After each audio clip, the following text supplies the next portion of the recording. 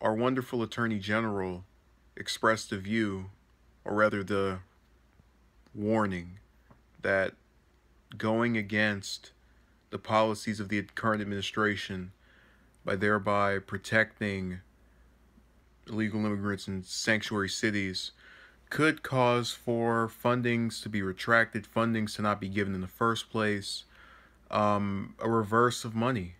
And in overhearing this, I have a very mixed feeling because I am a person who supports amnesty, and I've stated that before in the past. I don't believe in splitting families or running the risk of splitting families. There's a problem that the Democrats seem to not realize by this threat today on this crazy day of March 27th, 2017. First of all, they you know, if I remember correctly, Yates, the acting attorney general, after she was fired, they call her being courageous. And that's what these Democrats have been trying to call themselves in their opposition to Trump's policies. Oh, look at us. We're fighting the man.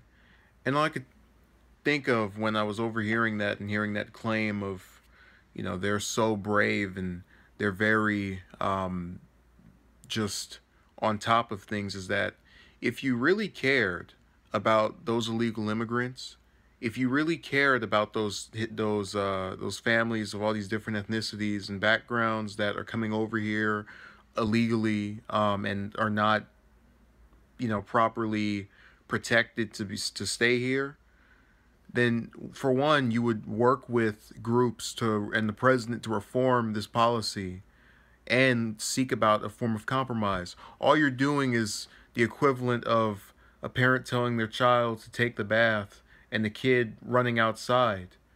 And you think that's effective, but you as the kid know mommy or daddy's going to pick me up, put me right back in the house, and I'm going to go take that bath. Just as these Democrats know that for all their rhetoric, how are they really going to stop the president from taking these people? And it's so sad to just be in this state where, not the state of California that I live in, but rather this kind of in-between type opinion, when knowing that I'm someone who favors amnesty, but also knowing that the Democrats do not care, at least in general, or the ones that are going, these mayors and governors trying to pretend they're on the legal immigrant side. They're only doing that stuff to oppose Trump. The majority of them are only doing most of their things to oppose Trump and to acquire some Hispanic votes.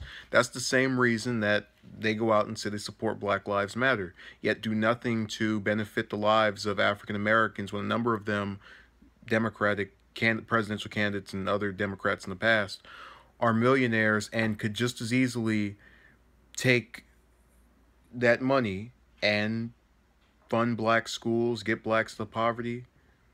The same thing here. They could work and actually change things, but they won't. They think rhetoric does something, and it doesn't. Not in this current state of affairs.